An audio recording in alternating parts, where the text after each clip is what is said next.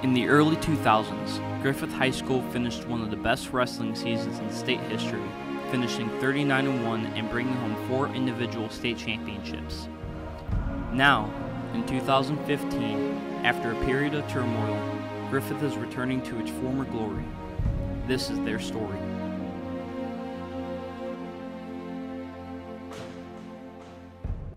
Welcome to Griffith, a small blue-collar town in northwest Indiana. At the local high school, Coach Dan Bedoy is preparing his wrestlers for another meet. The expectations are set high. They had a nice golden era back in the early 2000s. I know it's a tall task to get the program back to those heights, but that's the plan. I think it's a mindset, you know, it's belief. You got to really believe that you can do it, and then you have to work for it. You can't sit and think that, you know, just because the guy has a good sprawl or just because the guy is really good on top that you're not able to stand up or that you're not able to finish your shots. You just have to have the persistence, I'd say, that in your mind that you can do really anything that you believe on the mat. One guy is going, all right? 1 minute as hard as you can go. Your favorite takedown. You got to really believe in what the coaches are saying, buy into everything. You got to give 100% at practice, that's for sure. It'd be nice to have Jeremiah repeat as state champion. Then I'd like to get some of these other guys down there for the state tournament. Jeremiah Reitz, a sophomore, is Griffith's returning state champion. On January 10th, Reitz lost his first match of the season to Hobart's Brendan Black. Went into the match. I was expecting it was going to be tough, and he got the best of me in that match. I finished harder and stayed stronger the whole match, and that wouldn't have been the same outcome.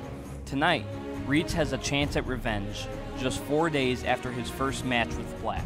See, I know I have to be mentally stronger and know that I'm going to have to push myself. Just kind of like process the match in your mind and in your head. Mentally weak kids always break and leave. You know, wrestling's always just been, you know, kind of just part of my identity, just part of who I am.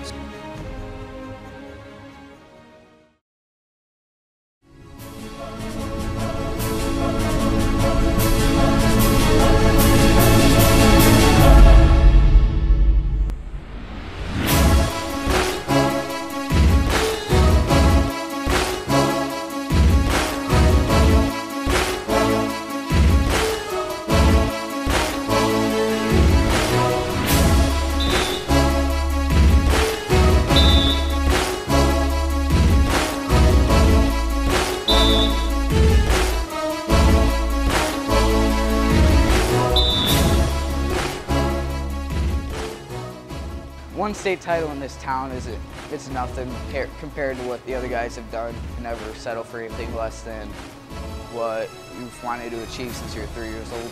Wrestling is definitely the hardest thing that I've ever done in my life. Let it see where it can take you, because it's definitely made a huge impact on my life. It's a lifestyle, honestly. As of right now, it's my life. Like, it's all I do. You need to be real resilient. When you get down, you have to be able to pop right back up, like literally and metaphorically.